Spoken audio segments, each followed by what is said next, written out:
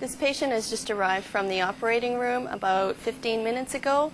As you can see, there's many lines and monitoring devices. I'll walk you through some of them. This is our monitor at the bedside. It will have your blood pressure, your heart rate, and your temperature, and also some measurements that allows us to see how well your heart is functioning. There will be a breathing tube down the back of your throat doing the breathing for you until you're awake enough and strong enough to breathe on your own. While the breathing tube is in, you won't be able to speak, but you will be able to communicate in other ways. The breathing tube is usually removed the day of the operation, but if you're too sleepy, it may be left in overnight.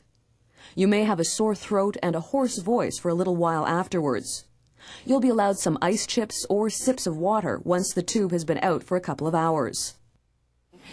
You may or may not have a tube in your nose that goes down to your stomach, and that will come out as well in the next 12 hours. The breathing machine is behind you, as you can see. You'll be attached to various IV lines, which enable us to give you fluids and medications if necessary. You'll have a catheter in your bladder, which will drain urine. You'll also have tubes in your chest, which are attached to a drainage system. Most of these tubes will be removed before you leave the intensive care unit. However, some may remain for another day or two. Patients' descriptions of the intensive care experience vary. Some people hardly remember a thing, while others relate a sense of lost time or strange dreams. If afterwards anything concerns you, speak to your nurse.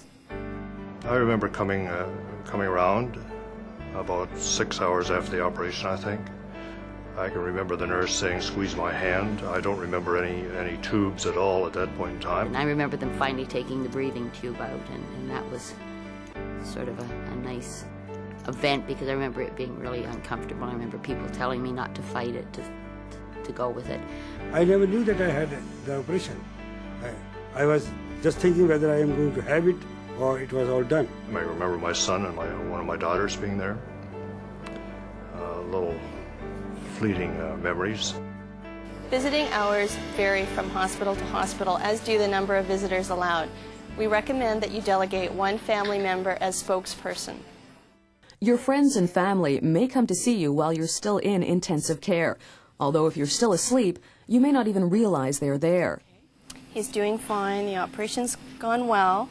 He's not awake yet. He may appear a little pale and puffy, and that's normal. Visitors are sometimes surprised by a patient's appearance right after surgery and by all the monitoring equipment. The person may be cool to the touch. This is normal. Visitors will soon see improvement.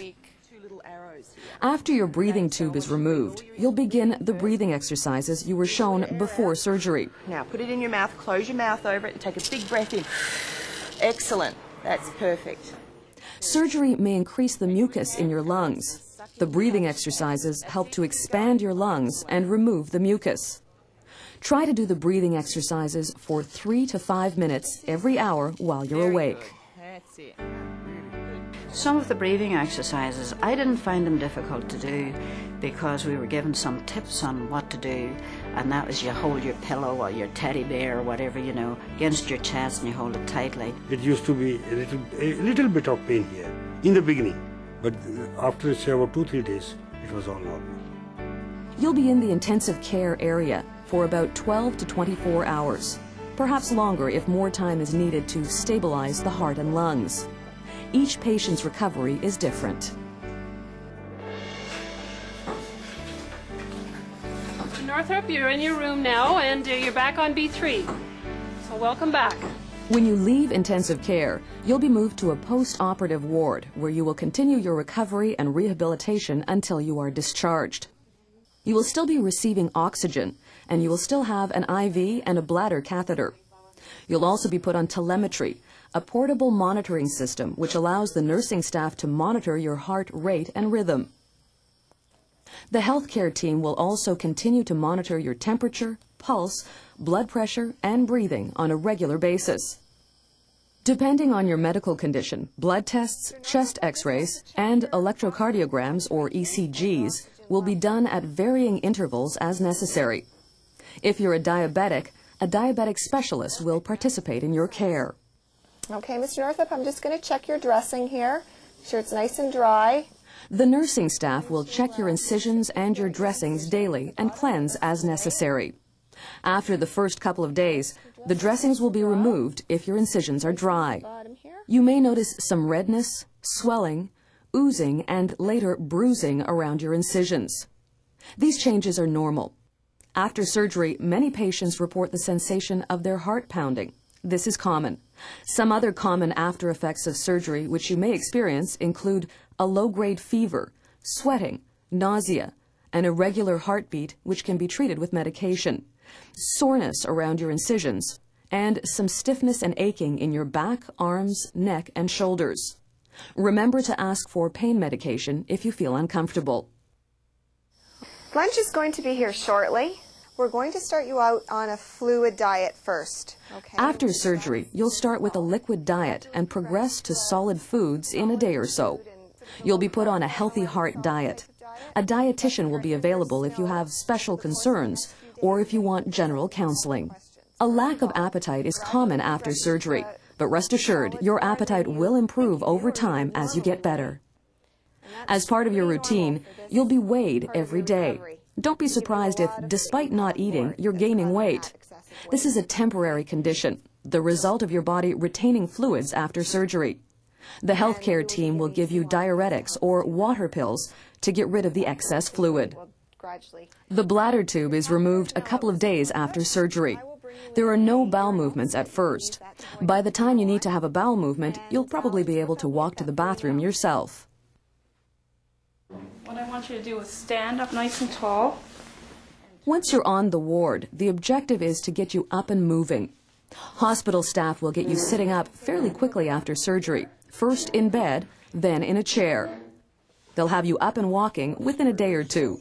Take your time, just put one foot in front of the other. Soon you'll be more independent. As soon as possible, you'll be washing yourself, brushing your teeth, combing your hair, and perhaps shaving. You can take a shower 3 to 5 days after surgery. Every day, the team will review your progress and activity level and help you do a little more. Before you go home, you'll be taking a few short walks every day. Here are some tips to help you progress. Increase your time out of bed in a chair or walking every day. Avoid crossing your legs while sitting or lying in bed. When you're in bed, change position frequently, at least every 2 hours. Shifting from your back to one side, then the other, aids circulation and breathing. And pace yourself and spread activities out to prevent excessive fatigue. When the nurse said I could get up, I couldn't believe it. She's telling me to get out of bed, and I've just been through all of this, you know. My energy level was strictly limited, and when I came to the end of my energy level, it was like falling off a cliff. That was the end of that. I was to sit down, lie down. It didn't taper off, it just stopped. When I talk to people, I say, when you're in a hospital, try to keep the visitors down, because half the time you're going to be falling asleep on them. During your recovery from heart surgery, you may experience mood changes. At times you may feel sad, irritable, anxious, and even angry. At other times you may feel happy and pleased with your progress. It is quite natural to have these mood changes after heart surgery. Remember that the mood changes often reflect how you are feeling physically at the time, and negative moods will go away with time as your health improves. How are you doing? To cut down on stress, plan for your discharge before you go into hospital. You won't need nursing care when you get home, but you will need someone available to help with the drive home, grocery shopping, cooking, and light housekeeping. I understood that you'd have 1 or 2 or several days of good days, and then you might have a down day, a blues day, a depression day. And I understand that would happen, so when it hit, I'd say to myself, today's my down day. Emotionally, I was up and down. I cried several times. I was quite upset at various points, which I wasn't quite prepared for. I was crying about things on television or something would happen, but that passes. The experience of surgery affects the whole family. Family members find this time very stressful, often becoming aware of their own feelings of fatigue as the patient's recovery progresses. It's very important for them to make sure they're getting enough rest and enough support at this time. Before you go home, ask your health team about informational and educational services that may be available to you. Once you leave hospital, make sure you keep to your schedule of follow-up appointments. Following discharge, the patient is given instructions to follow up with their family doctor in a week or two from going home. After that, they are to see their heart surgeon and cardiologist. At that time, a decision may be made to see a cardiac rehab specialist for further follow-up. Learning about their cardiac rehab program was very positive because I wanted a structured, monitored way to get myself back on the right path. The one thing that I found about the rehab group was actually being with people who had been through the same thing. It's a wonderful camaraderie group, but not only from an exercise group, physical, but mentally, socially, and emotionally. Now that you've had a chance to watch this presentation, you may also be interested in our companion video, Recovering from Heart Surgery. And remember, if you still have any unanswered questions, please consult your health team. When you go in for heart surgery, you get such marvelous care. The nurses and the social workers and the physiotherapists, doctors, everyone's working together and they know what they're doing. It also is just simply not the big deal you might think it is. It's a lot of small, unpleasant deals, perhaps, some of the time, but it's not an overwhelming blow or anything of that sort. The difference that it has made in my life after surgery compared to before, it's like day and night. After the surgery, I was relieved of all those tensions. No shortness of breath, no feeling of weakness, not afraid of having a heart attack. So naturally, I was all a new person. And look at me now. I never since my operation had to take nitro or feel angina.